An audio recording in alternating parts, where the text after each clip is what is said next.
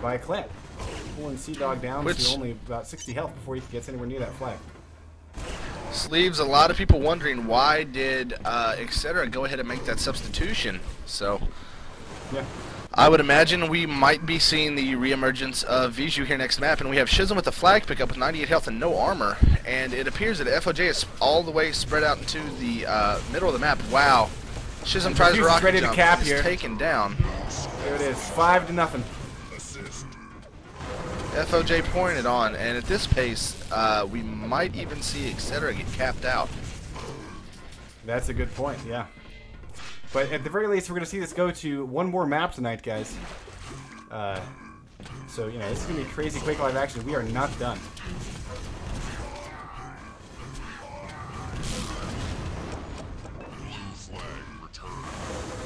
Right now, you've just got a lot of middle action going on, and ID with the flag again, and the blue flag is out, but is instantly returned by Clamp. And we have ID crossing the middle right now, coming into his high as he is escorted by Dehang.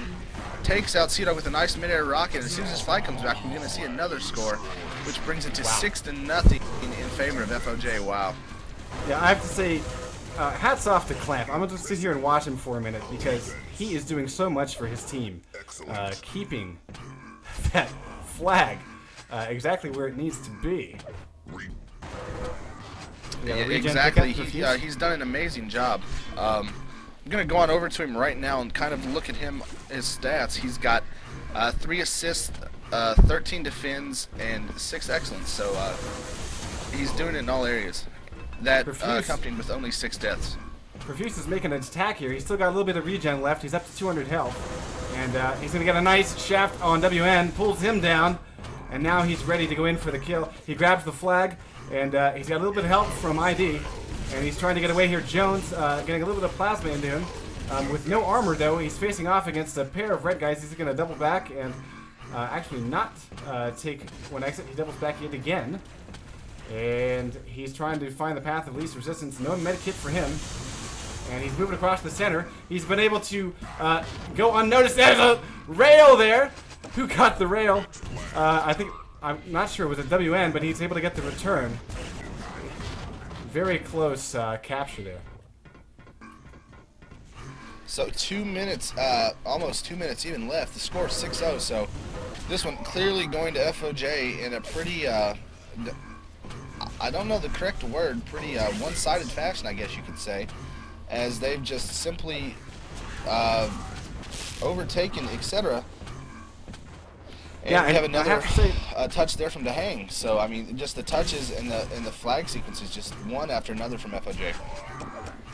And so the question for me is, I mean, it seems like V2 definitely played a pretty handedly solid role for his team. If we see him come back in, I'm wondering how the third map's going to go. I'm wondering what the third map is.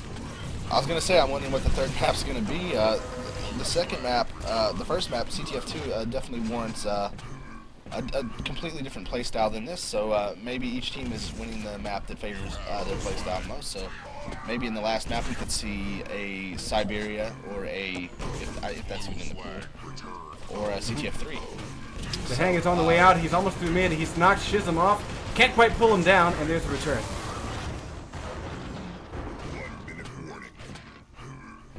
Yeah, with the 1 minute warning passed, we're definitely going to see a tie game here.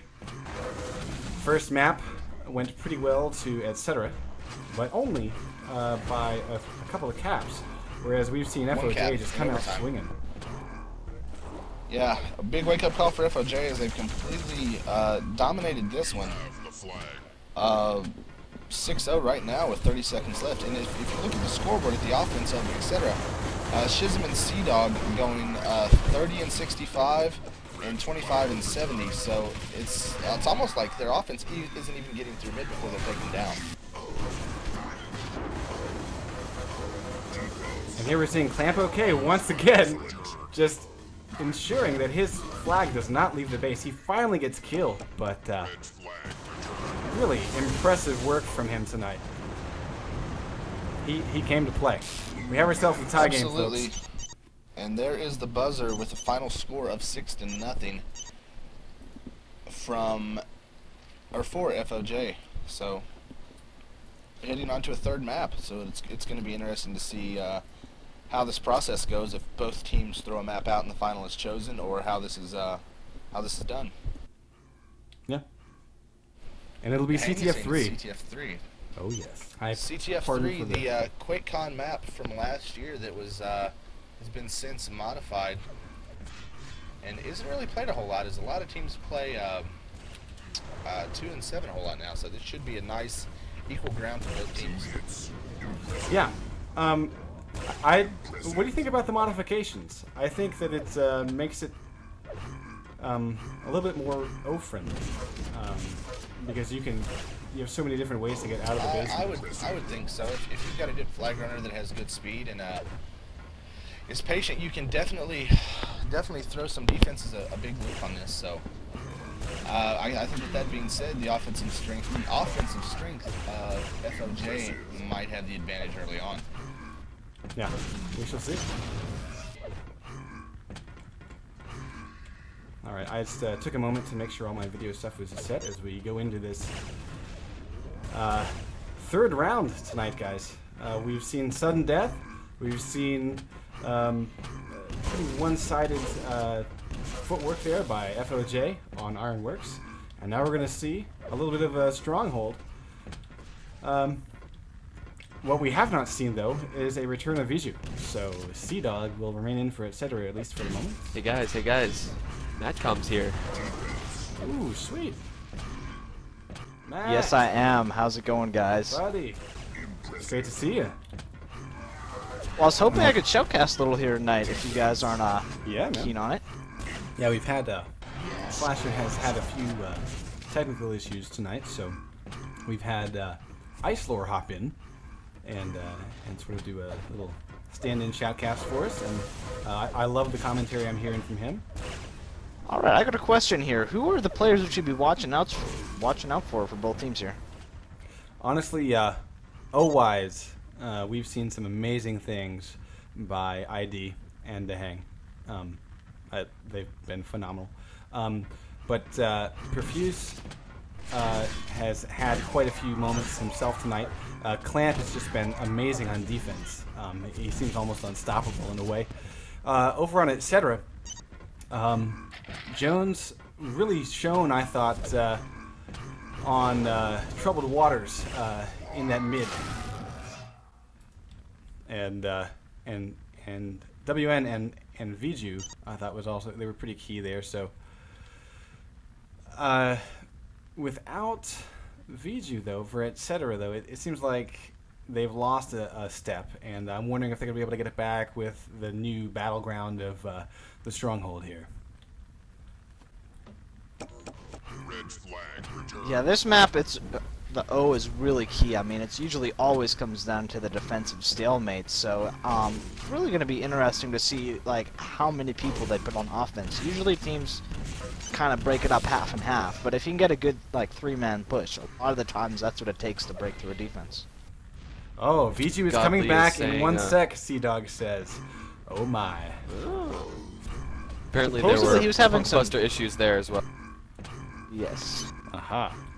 In my opinion, since we're going to see a lot of quad over regen, whereas we just saw regen last map, you know, where quad can really just totally make or break a defensive stalemate.